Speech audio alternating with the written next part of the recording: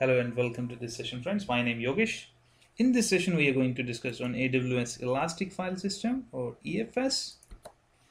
Friends, Amazon Elastic File System provides simple, scalable file storage for use with Amazon EC2 instances in the AWS cloud. So EFS service can be considered as NFS server in AWS cloud. At present, the service is available to 3 regions only. First one is North Virginia, second is Oregon, third is Ireland.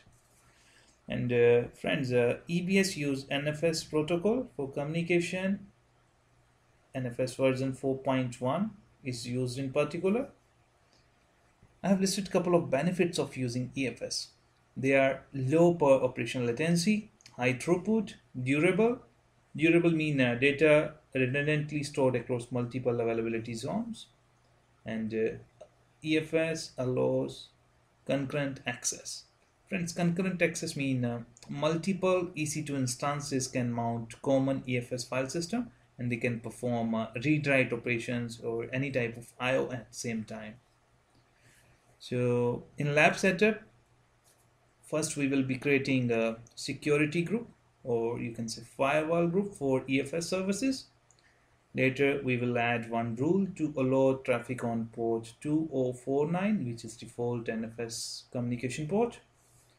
So access can be allowed to the specific security groups. Then we will create one EFS file system and configure mount targets. Mount target mean we will configure which particular subnets can access this file system. At the end, we will install NFS client packages on one of the EC2 instance and we will mount EFS file system to test whether our lab setup is done properly or something missing to validate that. So to begin with, friends, first I will open one session to my AWS CLI server from which we will provision EFS file system, and before that we will create security group using CLI. So here, this is my putty session.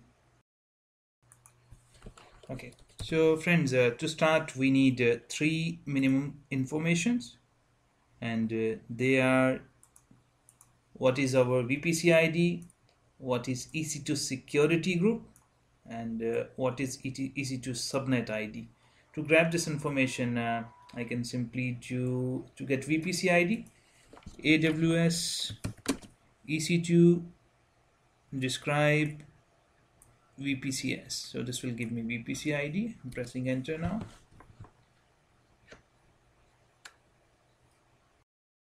I got my VPC ID. This is the one.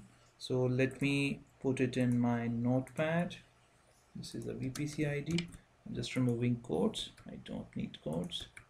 Okay, next thing, I want EC2 security group and subnet ID. To grab that information, I can simply run AWS EC2 describe instances and pipe it to more. Okay, this bit is my group ID. If you see this, this is security group, this is security group ID, and copy this one and paste it to my notepad. I need my subnet ID, and here is the subnet ID if you see this bit. So friends, each availability zone got its different subnet ID by default. So it's required to know the actual subnet ID on which you want to allow access. I will show you how we have to use it. Okay friends, so we got our necessary information. Next step, friends, we have to create one security group, and I will name that security group as EFS service group SG. Okay, so here this is the command to create security group. AWS EC2 create security group. Region is US West 2. As I said, this service is available only in 3 regions, so I'm choosing one of them because my EC2 instances are in US West 2, so I'm sticking with the same region for EFS services. And this is a group name. You can put any sensible name here, and description, you can put some description which will help you to identify this one. And VPC ID is a VPC ID which we checked here. This is the VPC ID. I paste it here, pressing enter. This will create a security group. So security group is created. This is the security group ID for EFS. Now we have to add rule to allow traffic on port 2049. So friends, as we know, when we create firewall rule, we need source, destination, protocol, and port. So we already have three informations. We know what is our destination. Destination is this one, our EFS security group. Port is 2049, which is NFS port, and protocol is TCP. Only thing we need source, and source is here, which is our EC2 security group. This one, EC2 security group. So we got all four informations now. Let's create one rule.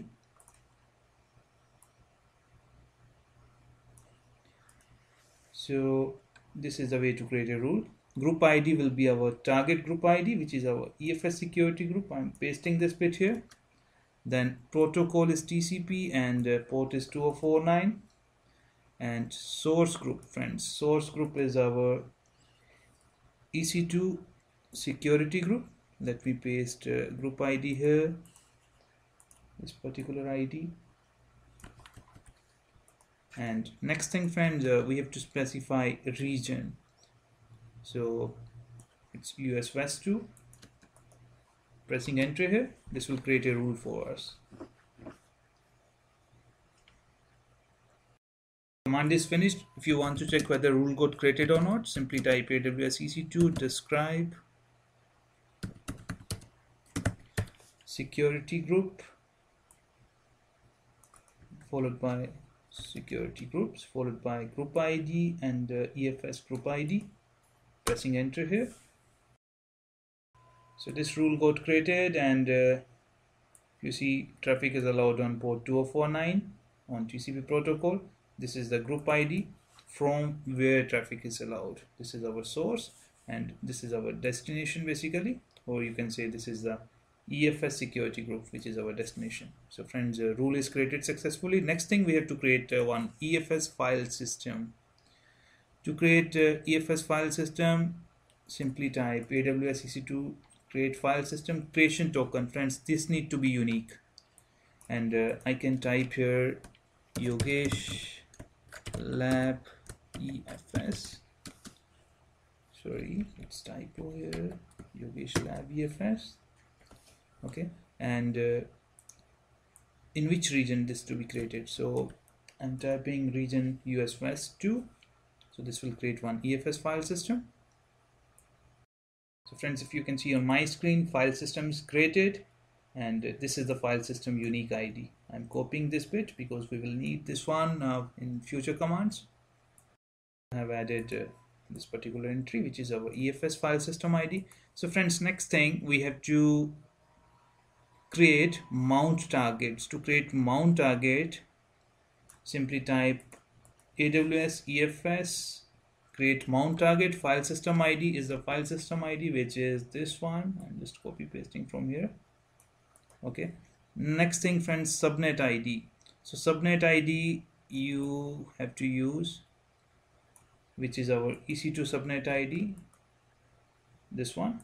Let me show you on my notepad, ending with F6, ending with F6. Okay, so we got right subnet ID.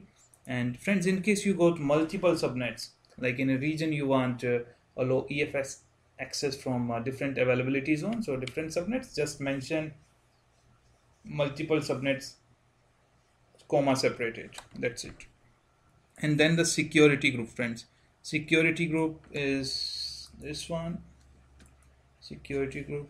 And what's the security group ID? Let me copy paste.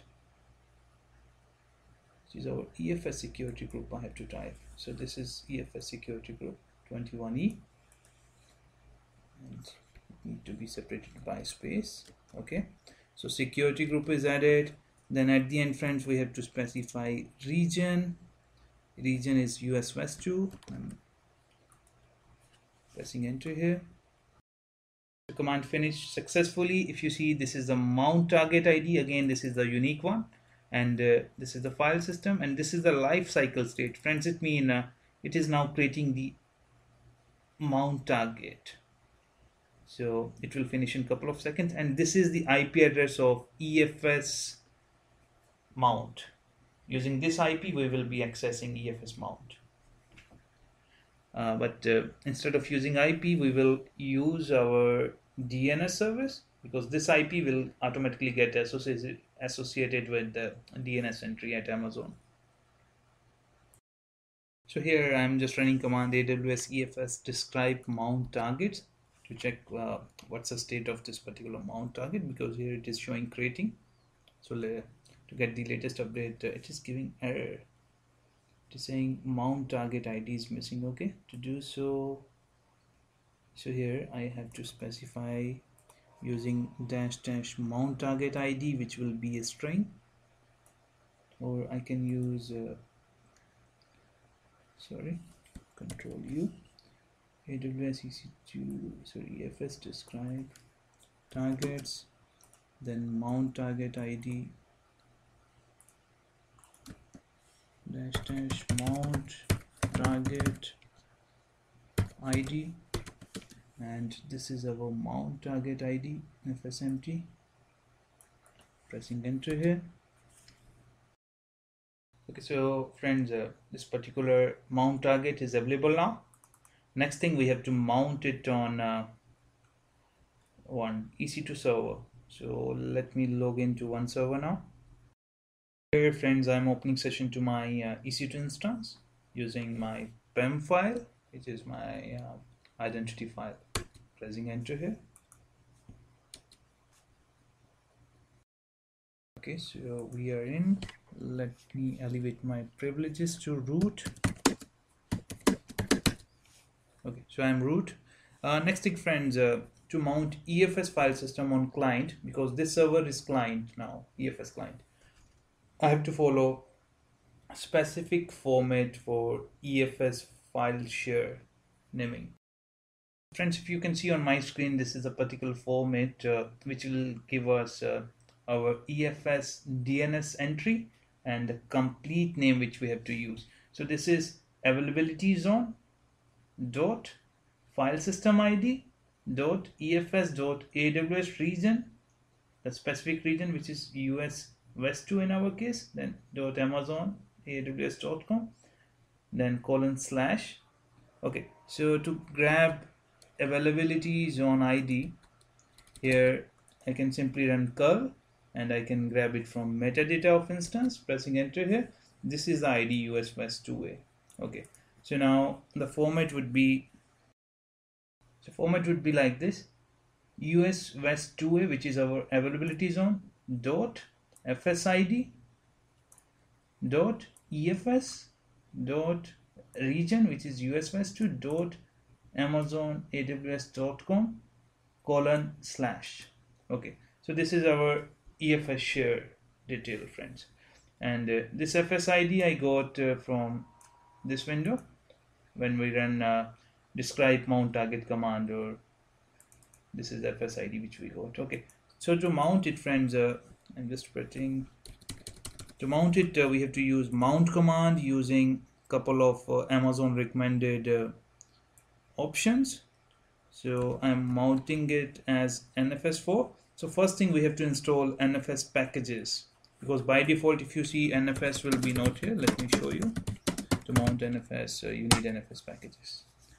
Right now there is no NFS, so let's install NFS packages here. Please note, no need to install server packages. We need only NFS utils, which deliver NFS file system. So these are the dependency packages. Okay, yes, install it. Okay, so packages are installed. Let's verify rpm -qa grep NFS. NFS util should be there along with the ID map. Yep, so that's there. Next thing, friends, we have to create one mount point where we want to mount our EFS file system. I'm making it name EFS share. Okay, so now let's try to mount it.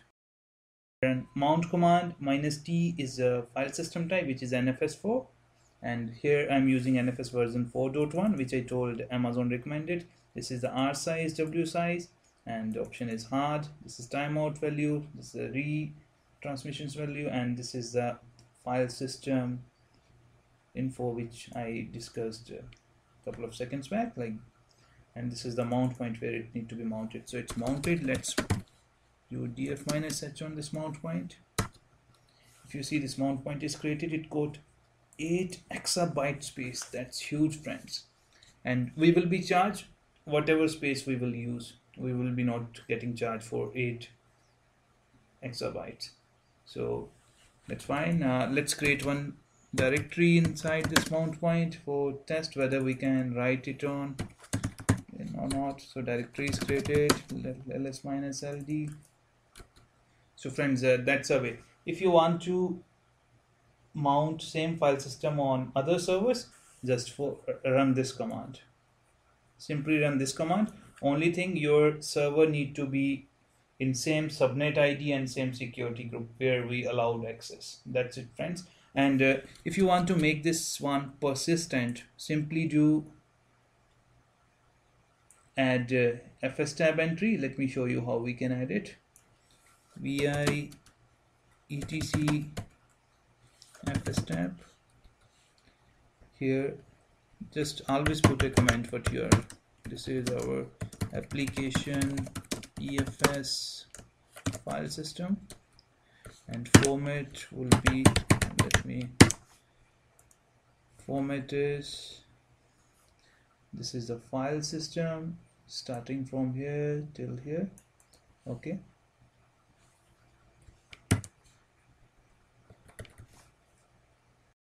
so I have added these entries, friend. This is our EFS file system. This is the mount point where it need to be mounted. This is the file system type. It's NFS4 instead of NFS. Let me correct it. We can mount it as NFS also, but I will stick with Amazon recommendations.